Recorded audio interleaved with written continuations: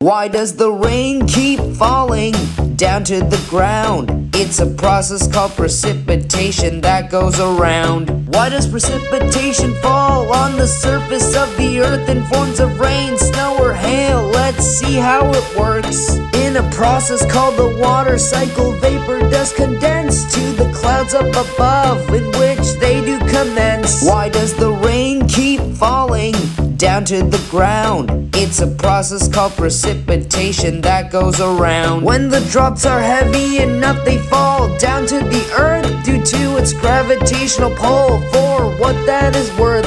If a cloud is colder, the droplets may freeze to form ice, then fall as snow, hail, or rain based on temperature spice. Why does the rain keep falling down to the ground? It's a process called precipitation that goes around. Precipitation is always fresh water, even when it originated from the sea or the ocean. Why does the rain keep falling down to the ground? It's a process called precipitation that goes around.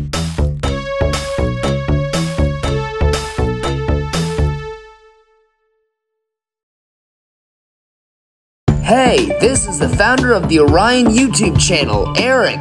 I'm very excited to announce our new channel membership, Orion Plus. Now, for only $1.99 a month, you'll get ad-free access to the entire Orion Studios collection of videos, music, original series, and more. Subscribe today in the link below this video.